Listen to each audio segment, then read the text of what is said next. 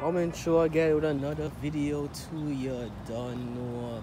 So you guys, this is going to be my 1 year ownership of my 2006 E53 X5.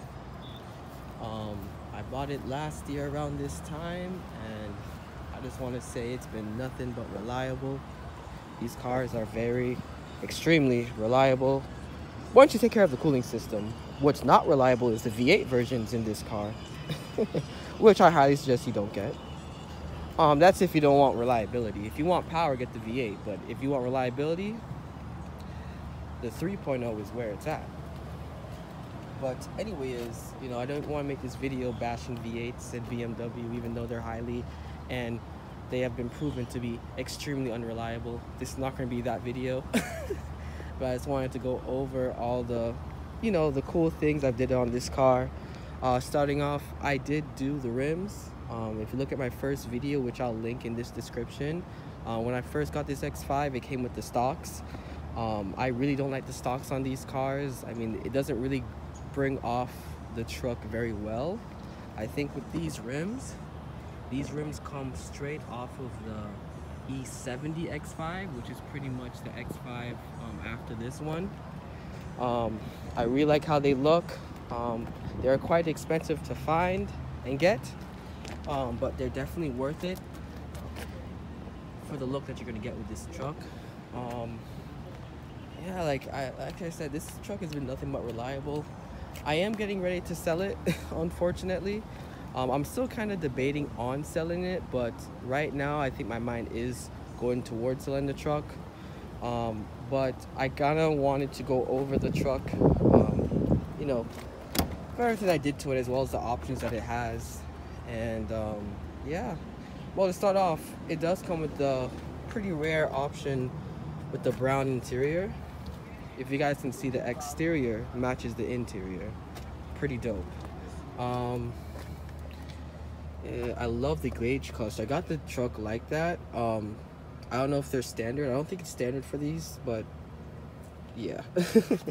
It does come with the factory navigation system as well. This is a pretty well optioned out truck, as you can see by all the buttons. I do have heated seats and all types of other buttons that I don't even use. But yeah, this truck, it has the panoramic sunroof. Pretty highly optioned out truck, to be honest.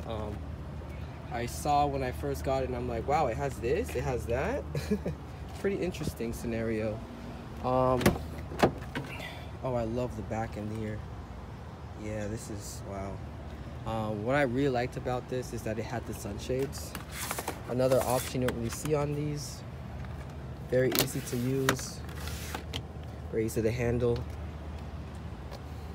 As you guys can see, the quality of the leather, even after in 2006. For this being in 2006, the leather is in really great condition.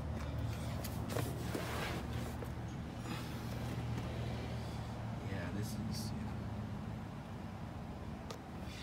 is really clean. I'm gonna take you guys around to the back here. The thing with this trunk is that it's a dual trunk, meaning that you can open it from the top here, and then you can press this button and have it come down. So it's like a two-step trunk. I don't know what's the proper term for it, but you guys get the point. You get a lot of room when you do put the trunk open and everything. This is really nice. I can't tell you I use this much. What's something that's really hidden and cool about this X5 is, a lot of people don't know this, but you can actually move the back seats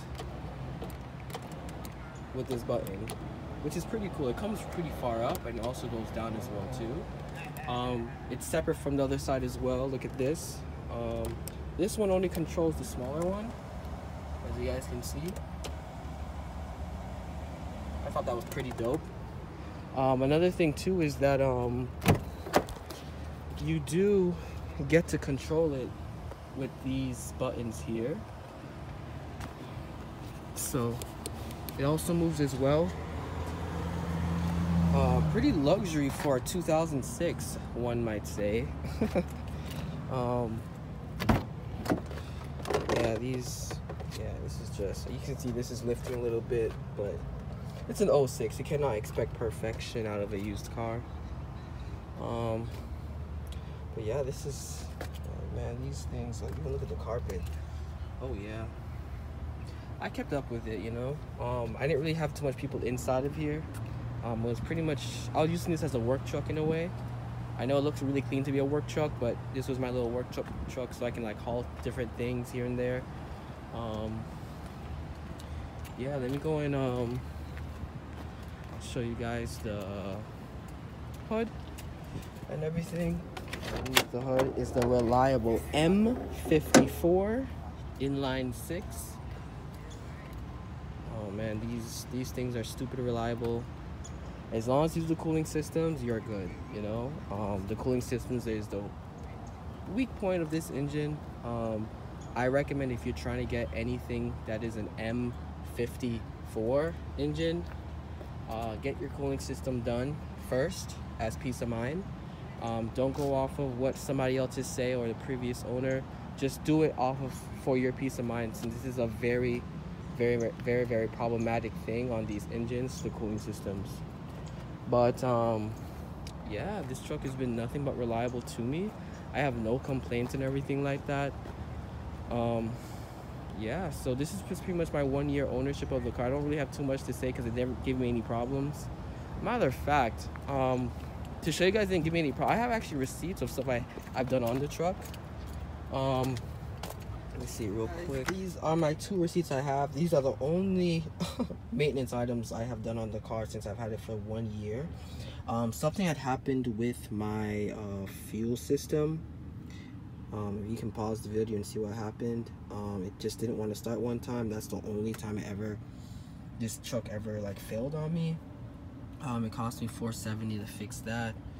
And then I paid $94 for a battery, and that's pretty much it. Nothing else pretty much broke on this truck. I pretty much spent under $600 just to maintain this truck.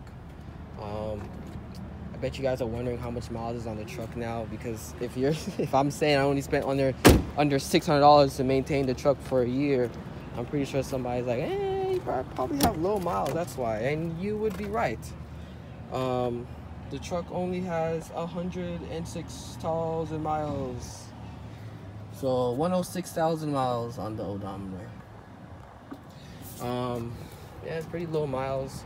Like I said, I can't really complain with this truck, yo. If I do end up selling this truck, I'm gonna be pretty sad, because I know how reliable it is, and you know how much stuff it's done with me in 1 year that I've had it. But anyways, you guys, thank you for watching. Subscribe to the YouTube channel and stay positive, all right?